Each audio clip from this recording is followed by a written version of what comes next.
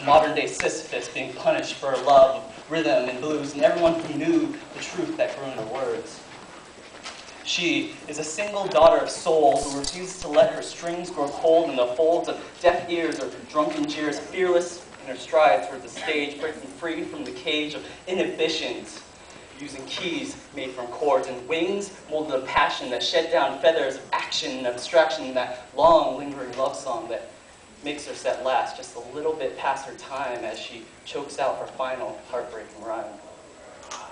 She can quake mountains with her tongue and move dreams inside the single strum. She's a prophet, pregnant with creation, and an infatuation for trying to open up closed minds with words she finds in the divine, combined with lines designed to send sparks down your spine. She lives and breathes in poetry.